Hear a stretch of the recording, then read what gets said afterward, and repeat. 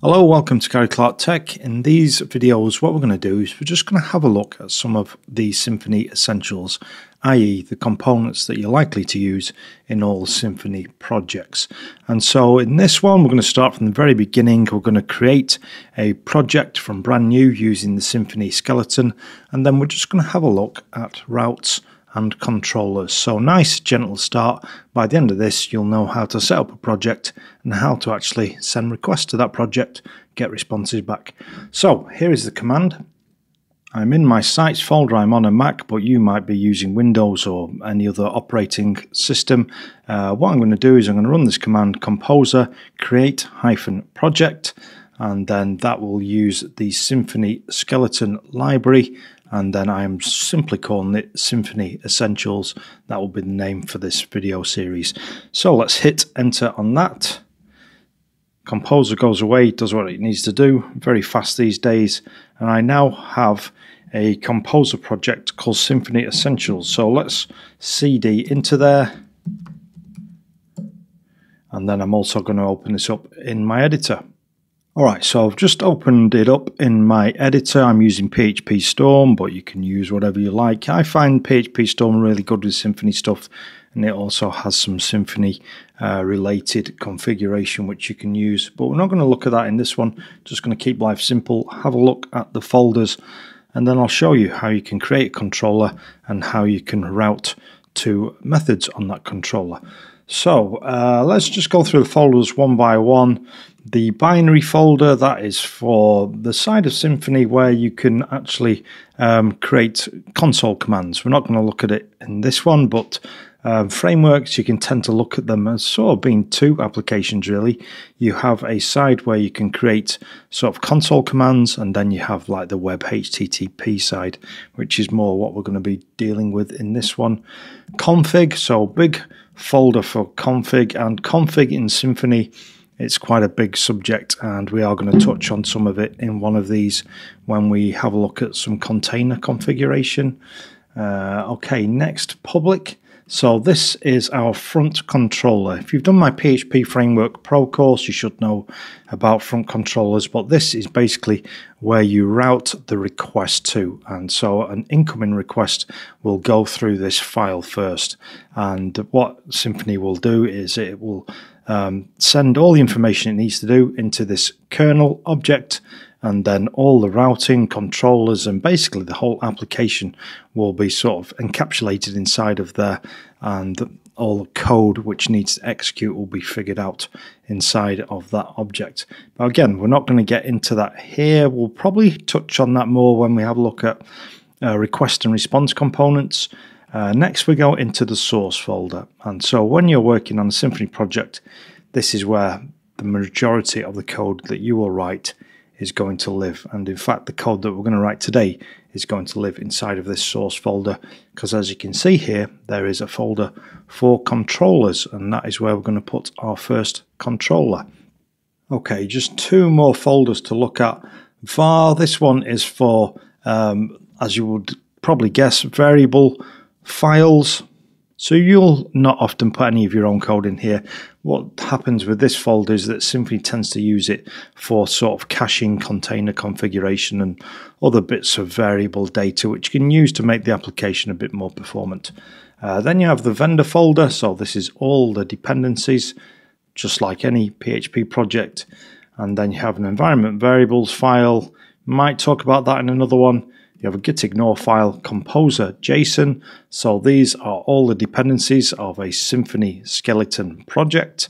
Maybe we'll have another look at this in a different one. And then the composer lock, which just locks all the dependencies to a particular version. But what we're going to have a look at now is we're going to go back and we're going to create our first controller. But just before we do that, I'm going to spin up a local server. So I can do that by running this command here. So remember how I said that the index.php is the front controller. So when we run up a local PHP server, because I have PHP installed on my machine, any requests will be directed through this file here. So the command is php-s localhost :8080, so that's the port I'm going to use whatever you like, and then public /index.php. So if you have PHP installed on your machine, you should be able to run this command and follow along. So let's go and run that.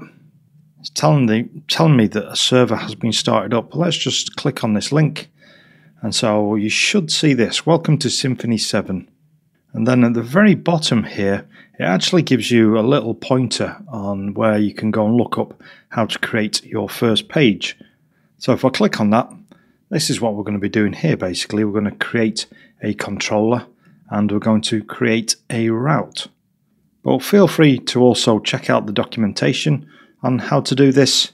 For me, I've done it many times, so I know that I need to go to this folder here, and I'll show you why this folder in a moment.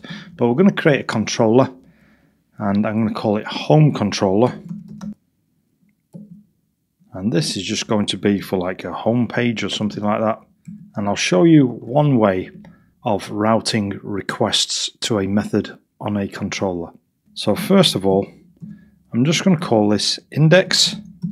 Don't get too hung up on the name at the moment, it's not that important for this, but just know that we're going to use this method in order to handle a request and send back a response. And so here we're going to say we shall return a response, and this will be Symfony component HTTP foundation. And now what we want to do is route all requests to the base URL to this method, to this handler. The way we do that, or one way of doing that, is by using a route attribute, which looks like this. Now just be careful that you make sure that you bring in the correct route, because there are two. If I remove this, there's one for attributes and there's one for annotations, which is the old way of doing it. I'll show you that now. So here, as you can see, we have one for annotations and we have one for attributes. We want to use attributes if you're using PHP 8 or above. Okay. Now this first parameter is the path, and so like I say, we want everything which is going to the base URL to be routed to this handler. We're going to refer to this method as a handler. And then optionally, you can give the route a name. And in fact, you can add quite a lot of configuration to this route attribute. Let me show you some of these here. So all of these different parameters, and actually in this documentation here, it explains what all of these are for.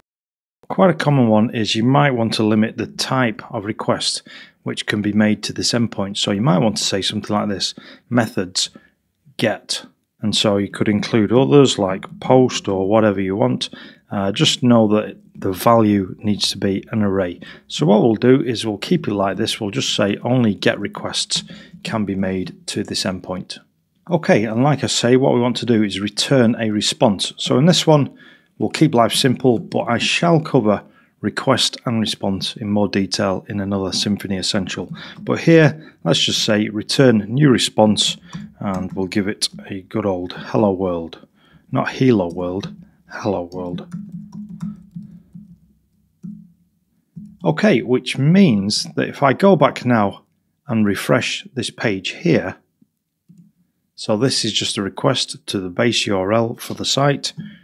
Refresh, and you should now see hello world. Congratulations, you've just routed to your first handler.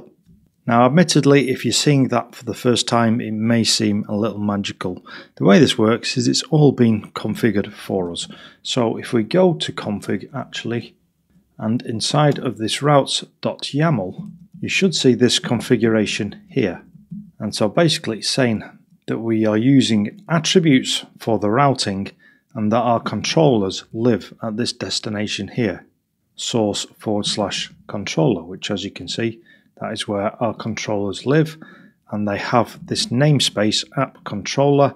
If we look at the home controller, you'll see that it has this namespace of app controller. If I was to go and comment out this configuration here, and we go back to the browser and refresh, as you can see, we're no longer routing that request to that handler on that home controller. Okay, here's another way which you can do your routing. So a lot of the time I'll do it like this, and I'll have attributes on my methods, but sometimes you might have a large application and you might want to see all your routes all in one place. And so if you want to do that, you can actually do it in this routes.yaml. And so what we'll do here is we'll remove that from there. We shall delete that attribute. And so I've just given it a name here. We've said that the path is this and that we want the handler to be this, app controller, home controller, and then you'll see it's separated by 2 colons and then index, which is the actual name of the method here. So home controller index. And so this will work as well. If we go back to the browser and refresh this, as you can see, we're back to seeing hello world, but we've configured our routing differently. We've done it using this routes.yaml file, which, like I say, lives in config. But I'm going to finish this one off by leaving it in my preferred way of doing it, and probably the way that you'll see the most and maybe use the most. I'm just going to revert everything here. So we're now using this route attribute on the method index in our home controller, and our routes.yaml is configured to say this is where our controllers live. So hope you've enjoyed that one. Hope it's helped you to understand how routing controllers work and how to get up and running with a Symfony project. And in the next one, maybe we'll have a look at the responses and also requests. Look forward to it. Of course, understanding the components of Symfony and how they work is crucial, but if you truly want to master Symfony, there's no substitute for building something real and current. And that's exactly what you'll do in the Symfony 7 Microservice course. This course doesn't just teach features, it dives deep into the professional application of techniques. So you're going to get hands-on experience with the skills that matter most in the industry. If you're ready to take your Symfony skills to the next level, I invite you to join the course and start building something that showcases your abilities. I'll see you there.